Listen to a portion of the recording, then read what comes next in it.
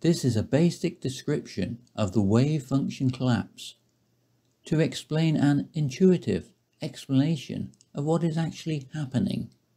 In quantum mechanics, we use the wave function to measure probabilistic predictions.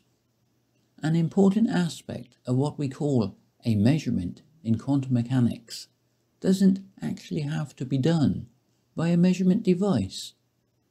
In quantum mechanics, a measurement can happen just by the interaction between lots of particles, like say photons interacting with grains of dust.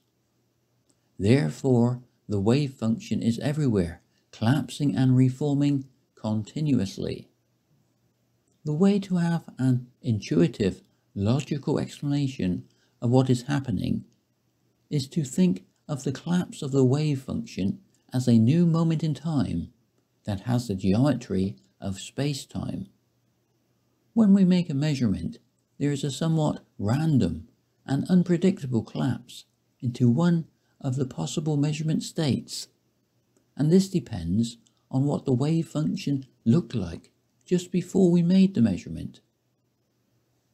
It collapses into one state rather than continuously flowing from one state to another, and then at that new moment in time, just after the measurement, once again the wave function starts flowing, forming probability based on the new measurement state.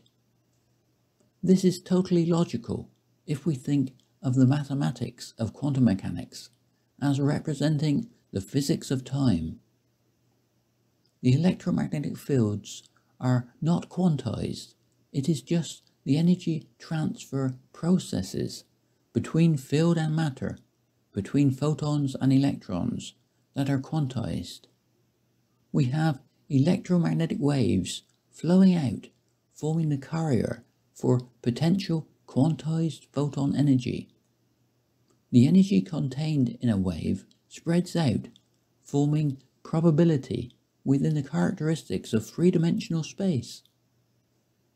This energy is converted back to another form of energy in a very local and quantized event by light photon energy continuously transforming potential energy into the kinetic energy of matter in the form of electrons.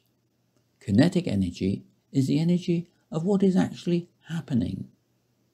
This geometrical process, formed by the spontaneous absorption and emission of light photon energy, is continuously forming a probabilistic, uncertain future.